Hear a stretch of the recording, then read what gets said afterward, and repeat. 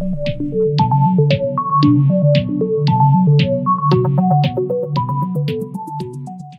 everyone, this is Eric from Cash and Cultura. Today's a special day and everyone in the hobby knows what I'm talking about. It's mail day. So I wanted to show you all live because I have not been buying any sports cards. Other than sealed product, I haven't been on eBay. My wife can attest to this. I was on eBay all day, every day, just scouting, looking at cards. I would find one card, I would look to see how much it sold for, how much people were selling it for, the history of the past 3-6 months. That stuff takes days to figure out, and I was on there for months. I made some good purchases, but I also spent a lot of money. So I told myself no more eBay. So what I noticed was that most of my collection was Kobe, which is what I want it to be. Another portion is Michael Jordan, but the one that I was missing was, you guessed it, LeBron James. So I did some research. I looked at his rookie cards, of course, and I saw that they were pretty expensive. So what I did was I looked into second year cards, and I didn't just go for any card. Obviously I wanted to look into something that looks good because I collect things that I like to look at. I don't collect something that someone will just tell me to go buy it because other people are buying it. That's not how I do things. I'll buy it because it's appealing. There's a nice aesthetic to it. And obviously I will buy something even more if it's going to appreciate in price. So we know that LeBron James cards are insane right now. So this is the first one that I bought, and the reason I bought this one is because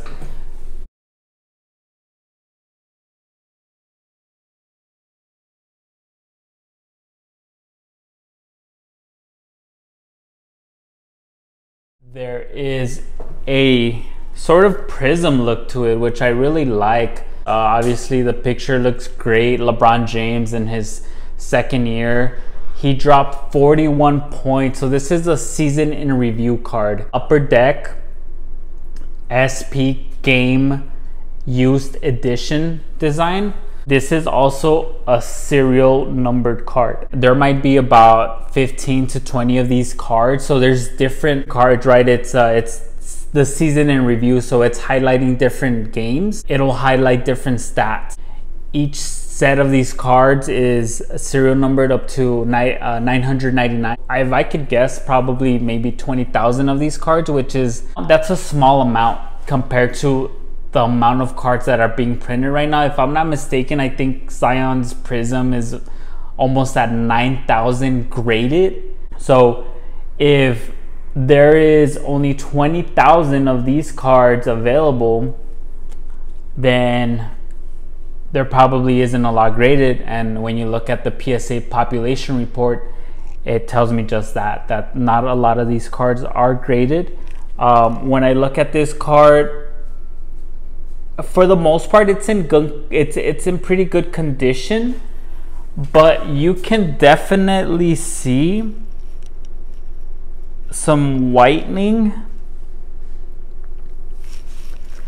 So I'm not super big into flipping, into getting them graded and selling them, so I'm not really concerned with that. I do want a card that is in really good condition, but this is good enough. So hey y'all, I wanted to cut and give a quick update on this video. So this video was before I cut the beard, yes, but I felt the need to cut in and explain a few things. So the LeBron set that I'm talking about, there's about 40 different cards in that set, all of them being short print, a lot of them being serial numbered up to 99 or up to 50 or a few one-of-ones. And there is less than 100 graded LeBron cards from that set in PSA. I didn't check SGC or Beckett, but in PSA there's less than 100 graded cards, meaning that graded a 7, a 8, or 9, or 10. In regards to Zion Williamson, for the 2019-2020 Panini Prism set, there's at least over 40 different Zion cards, and his base card, there is already 17,000 graded cards from either, again, that graded a 7, an 8, a 9. As far as grading a 10, there is over 9,000, almost hitting 10,000 PSA 10 cards. That is tremendously high. However, that does not dictate the demand. So even though it seems ridiculously high compared to, let's say, the LeBron card that I bought, that doesn't mean that the LeBron card should outprice the Zion card. What will dictate that is the demand. So if there is 1 million people who want the Zion Williamson PSA 10, then that's what will dictate the price. Right? However, those are things I take into consideration when buying cards. Someone who has a solidified career, who is arguably top 3 best player ever already and is still playing at a very high level. A card that wasn't overproduced, a card that isn't easily graded or hasn't been graded a lot. Those are things I take into consideration, but most importantly, it's a player.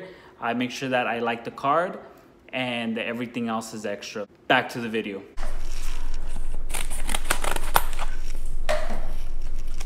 And by the way, you should save these. You never know when you're gonna need them.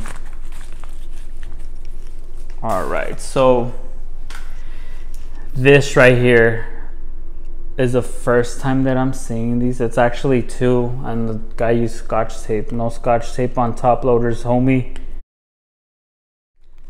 This is actually the exact same card that I just showed you right now. It's number 162. So it's also a season in review card, which highlights his game on March 27th of 2004. The difference, and you could see it very well, is that this is in gold, right? So this card is in pretty good condition. There is some whitening on the top right corner. The big difference between this card and this card is that this one is serial numbered up to 99 and this one is serial numbered up to 50. So there's only 50 of these cards, and this one is number 9 out of 50. So that's a pretty low number, number 9.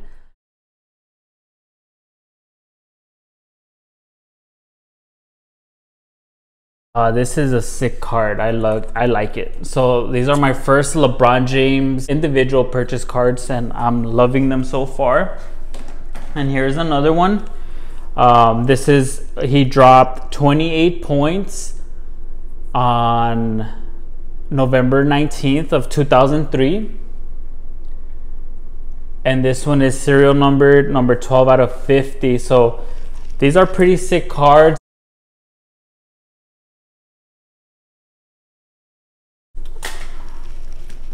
So this guy didn't use any tape at the top.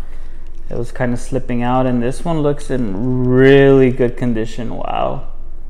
This is a sick card. So I did some more research as far as, and when I say research, I mean literally just looking through eBay postings, looking at history, and I go very, very vague in general. LeBron cards. I don't even put LeBron James, I just put LeBron cards.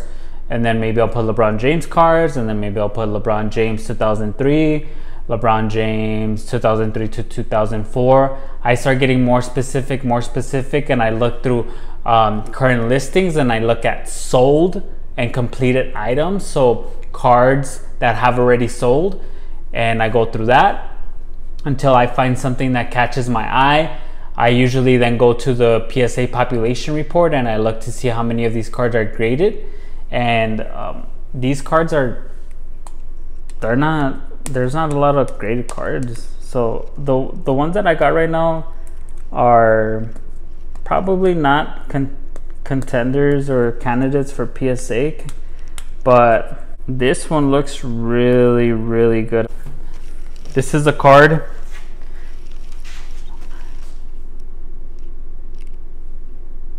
So it has a nice gloss to it. Flight Team. So this is a really good condition. Again, when you look at the population report, there's not a lot of these graded, and I could probably see why. It looks like this type of card would probably take a beating over time. These are pretty awesome LeBron James cards. These are my first individual LeBron James cards. Hey everyone, thank you for tuning in to Mail Day. Here's what's to come. More videos about my personal collection, more videos about cards that I will continue buying. For now, watch my previous video as I talk about a massive giveaway, which is a very hot product right now, 2020 Topps Chrome. I'm giving away a blaster box. So go back to my previous video and comment what your 2020 highlight has been. I know that 2020 has been tough. However, I know that there is a lot of positive that we can focus on, and I want to know what's your positive for the 2020 year. Thank you very much for your support. Keep watching, keep liking, keep subscribing.